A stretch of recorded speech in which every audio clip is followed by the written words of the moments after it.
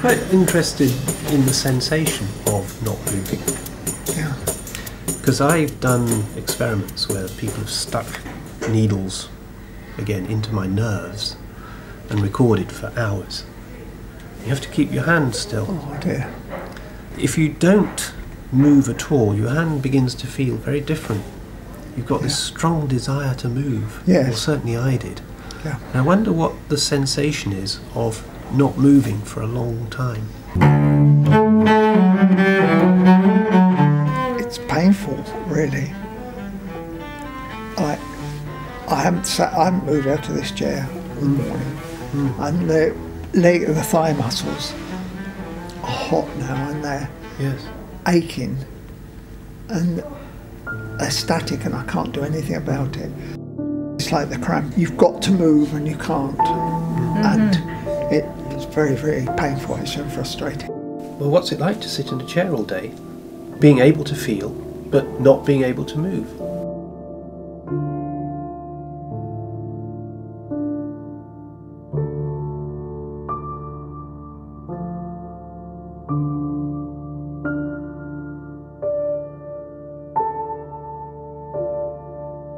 Again, the chair is digging into my back.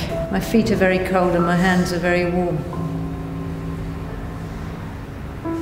And that's quite odd, because it feels really strange for them to be so still for this long.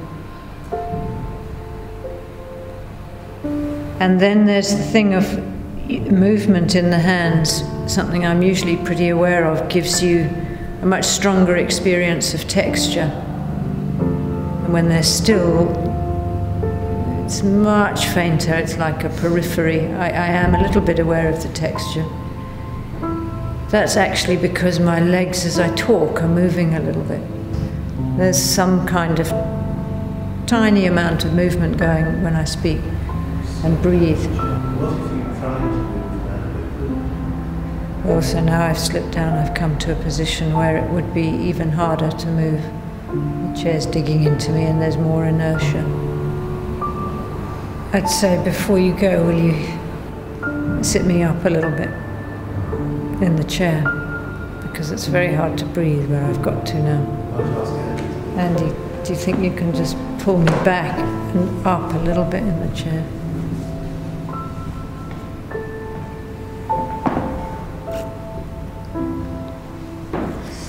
That's better, thank you. Oh, just could you, my shirt's all rucked up.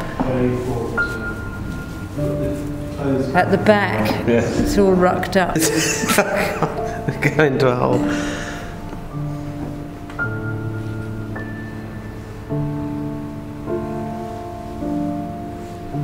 Is that better?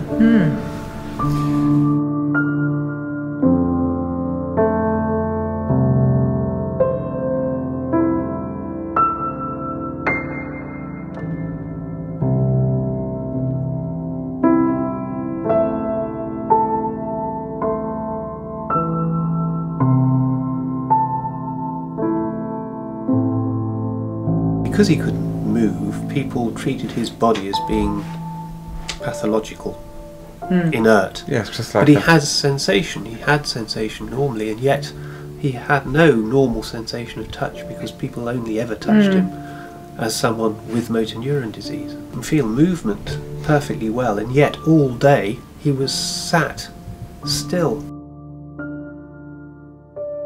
So, at a very simple level, you would say to anyone who's in his position with motor neuron disease, well, we have to give them some sort of meaningful movement, some sort of meaningful sensory input to their bodies, because it's almost inhuman to have someone bereft of movement but still having sensation.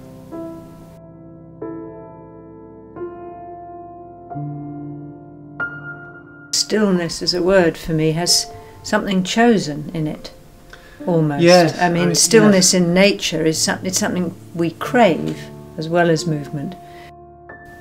When we first were standing still, I was really remembering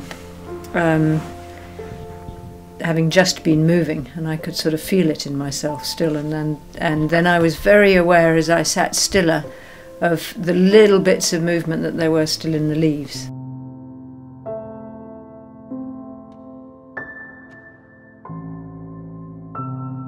And then there was also a kind of flight of birds, so I was very aware of that.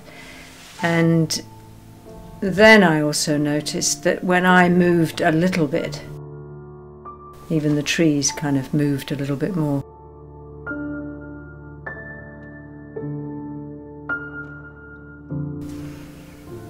And then I remembered Michael talking about wishing that he could be in a situation where he could feel rain on his face and wind.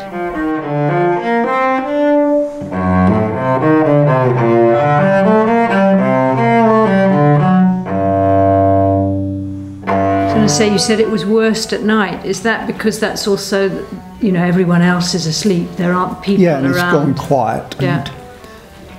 And then you may hear people outside go past. Right. And you think, why aren't I walking past? Right. Why can't I just walk down the road there? And when it's raining, you think, marvellous to have that rain beating into my face and be walking along, even if it is cold.